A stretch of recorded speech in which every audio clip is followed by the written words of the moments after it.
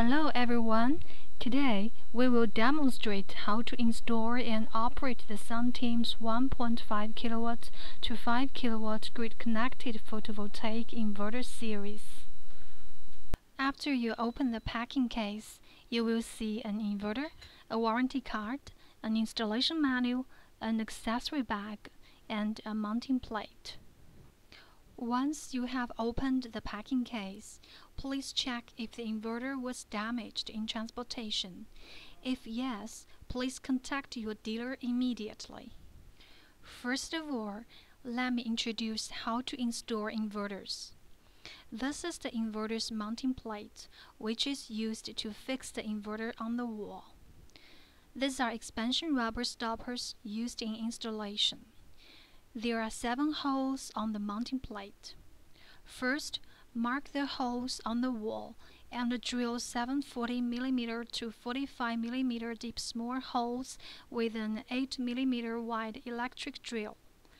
Insert the expansion rubber stoppers into the holes through the mounting plate. Then, insert the 7 mounting screws into the corresponding 7 gaskets and screw them into the rubber stoppers in the wall. In this way, the mounting plate can be fixed on the wall. Then, hold up the inverter, insert the protruding parts of the mounting plate into the notches on the back of the inverter, and the installation is done. Next, let's see the terminal board on the bottom side of the inverter. The terminal on the right is the AC output terminal to be connected to the grid. In the middle are the RS-232 and RS-485 communication ports. Please seal them when not in use. The inverter can be connected to a PC through RS-2320 ports with an RS-2320 line. There are 2 kinds of RS-2320 lines. One kind is with 2 9-pin serial ports. The other kind is with a 9-pin port and a USB port. Now, we will use the serial line with 2 9-pin ports. After building the connection between inverter and PC via the RS-232 port, the inverter's real-time data can be monitored and its parameters can be modified. Through the RS-485 ports, several units of inverters can be monitored at the same time by connecting them in series.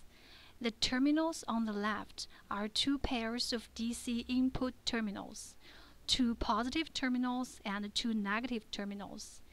They are used to connect to PV modules. There are 2 indicator lights. The green light indicates the inverter is in normal operation. The red light indicates fault. When the inverter is in normal operation, the indicator light will turn green, and the screen will display inverter's model, serial number, software version, yield, etc. When fault appears, the indicator light will turn red, and the fault information will be displayed on the screen. Next, let me show you how to monitor inverters with KLNE monitor. First, connect the inverter with a monitor device via RS-485. Plug in the monitor and it will start to work. You can operate it by touching the color touchscreen. One monitor can monitor 8 units of inverters at most. On the bottom side of monitor, the DC24 interface is the power interface, and the RS-485 port is to connect to the inverter. At the first time you enter the setting interface, please configure the inverter's communication address identical to monitor's communication address. First, let's go to setting the interface. There are 8 communication addresses, which can be modified by clicking on Modify Address on the lower left corner of the screen. Then, click on the white rectangle beneath Input Modbus Address. Suppose we want to set this inverter's address as 2. Click on Send Address to save it. After this, the monitor prompts us the saving is done. Let's click the blue arrow on the lower right corner to turn back. Next, let's click on number 1 to configure monitor's address. After confirming the address is 2, click on Save Address to save it. After saving it, we can view the operational data of each inverter.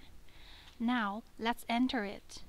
We can view the inverter's DC input voltage, AC output voltage, output power, AC frequency, the inverter's running temperature, daily yield, and total yield. On the lower right corner is the triangle with an exclamation mark inside. Users can view the fault information by clicking on it. Let's turn back to the main screen. The total yield on the bottom stands for the inverter's total generated power. Carbon dioxide saving stands for the decrease of carbon dioxide emission. Let's click on the blue arrow on the lower right corner to enter the next screen. The top of the screen displays the present month. The abscissa is the date, and the ordinate is the output power. Next, let's turn back to the main screen. Click on Export. Users can set the period for the exported data. Plug U-disk into monitor and click on Export to export data to U-disk. After entering FTP, users can upload inverter data during a specific period of time onto Internet. Thanks for watching our installation video for the KLNE photovoltaic inverter series Sunteams 1.5 kW to 5 kW. To avoid misoperation, please read the installation manual carefully before installing the inverter. Operate it accordingly and pay special attention to matters needing attention in the installation manual.